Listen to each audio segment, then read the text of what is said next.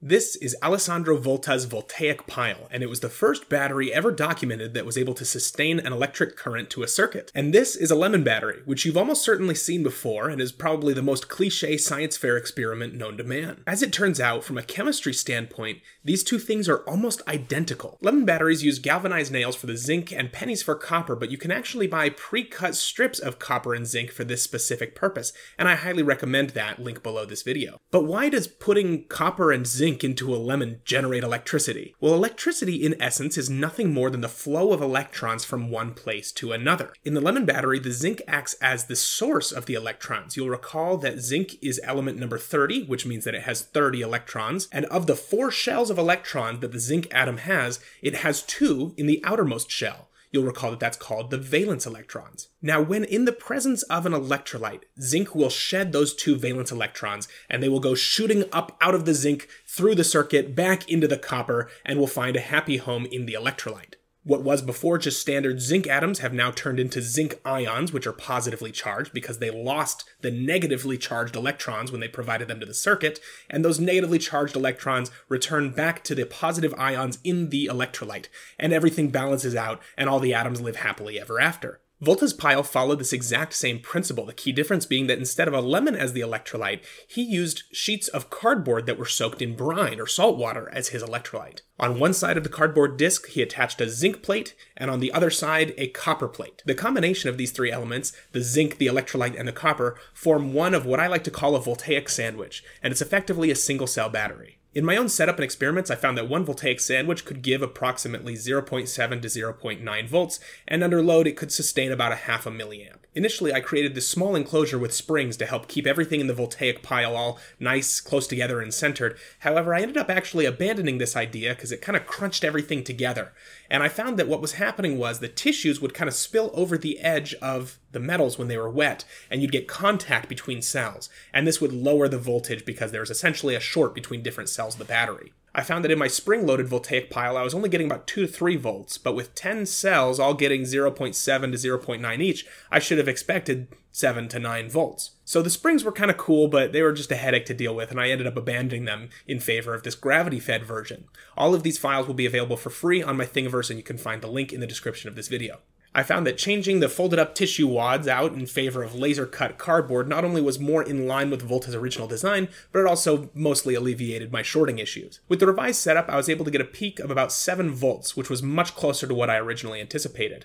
I ended up finding out that the voltage was heavily dependent on how I held the pile. I found out that if I squeezed everything too close together, I would still have the shorting issues that I originally had, and if I didn't squeeze things tightly enough, there wouldn't be the proper contact needed between different components of each sandwich and each cell. So I had to find this happy medium where I was putting just the right amount of pressure, and when I did that, I could get 7 volts sustained. I almost went back and started redesigning the whole thing, but what I eventually decided is that this is more of a demonstration and a teaching tool than anything else, and it's not made for anything practical. So in my personal voltaic pile that I made, I ended up actually just ripping the legs off of these things and just using them as little pads with connectors.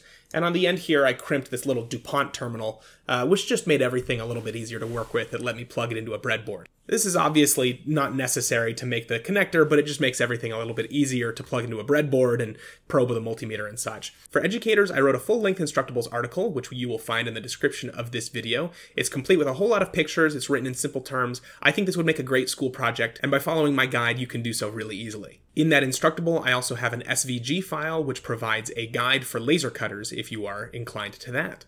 When I was nearing the end of my work on the voltaic pile, it kind of got me thinking about why we use lemons for the electrolyte.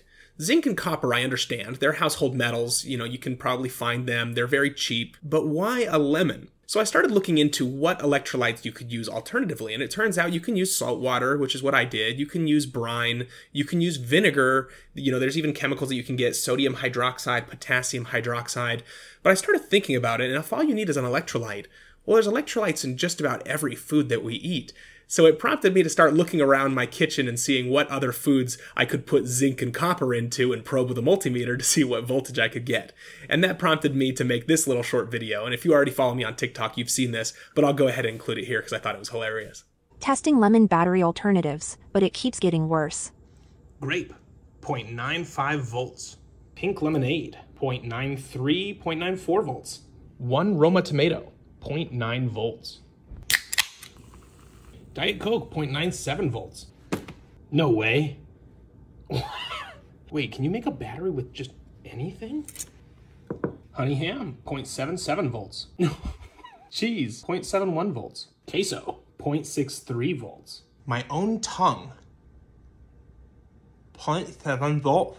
Custard soft cake, 0.71 volts. Oh, 0.71. In the full stack Voltaic Pile, as I called it, with all 10 cells, I was able to get a peak of 7 volts and a peak current of around a little over a half a milliamp, which surprisingly was enough to power one of these little tiny 3mm LEDs. It was really cool to see this completely closed system generating electricity from chemical reaction happening right before my eyes. But perhaps the most astounding thing was when I took the 2 terminals from the Voltaic Pile and I touched them to my tongue, and I found that I could feel the electricity on my tongue just as if it were a 9-volt battery made from the factory.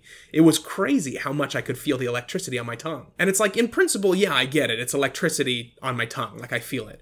But it's just crazy to have that happen from a chemical reaction, and even more so, one that I set up and one that I made. It's a very fulfilling feeling, even if it's nothing groundbreaking. Or rather, I should say that just the whole project is fulfilling, not specifically the part of touching it to my tongue. I hope this video helped you understand a little bit more about electricity, the chemistry behind the lemon battery, and the Voltaic Pile. A huge thank you for everybody that supports me on Patreon, and the couple of people that have already checked out my brand new shop, shop.christophersfactory.com. Thank you again for watching Christopher's Factory, and I hope you have a wonderful day.